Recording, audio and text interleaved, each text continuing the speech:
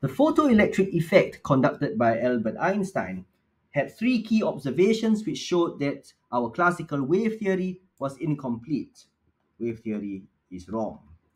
And the first of these observations was that there was a threshold frequency. And so what this is actually is that we know that this radiation has some frequency f, but there was some minimum frequency called the threshold frequency f naught, below which no photo emission would occur.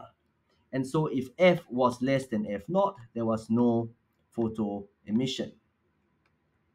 This was a very curious observation, but why this happened was because your electrons are all below the surface of the metal.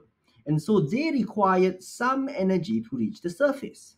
And this energy is what we are going to call the work function, which we will denote as phi. Note that the electrons are at varying depths below this metal surface, and so this energy required to reach the surface varies from electron to electron, but the work function only focuses on the one closest to the surface. And so it was only the case where if f was greater than the work function that this photo emission would occur. So this electron would then be able to reach the surface and then come out.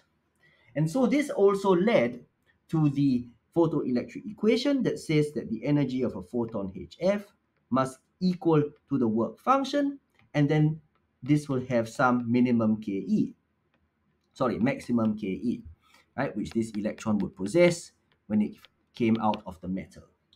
So let us now understand why this observation shows that wave theory is incorrect.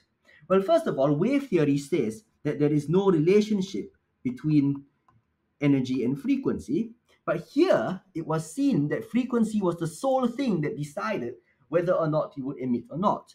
So clearly it shows there is some relationship between energy and frequency, which of course we know is E equals to hf now. But the second and more subtle thing is that no matter how long you illuminated the zinc with frequencies below the threshold frequency, there would be no photo emission. Now, wave theory believed in energy accumulation.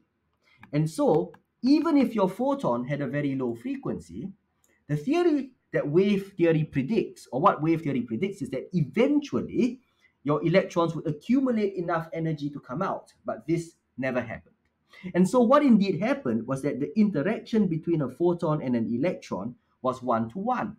And so a photon would come in, and if it did not have enough energy to allow the electron to reach the surface, it would then never get absorbed.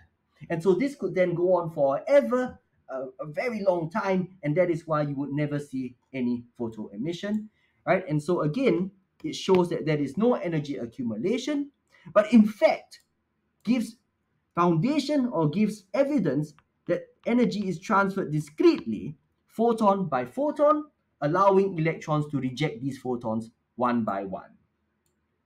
And so these are the two reasons that wave theory is wrong, right? It shows that energy accumulation doesn't occur, and energy has indeed a relation to frequency.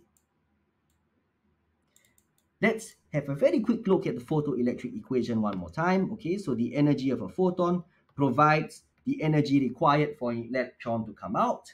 And of course, the remainder of that energy goes into the kinetic energy of the electron that is emitted.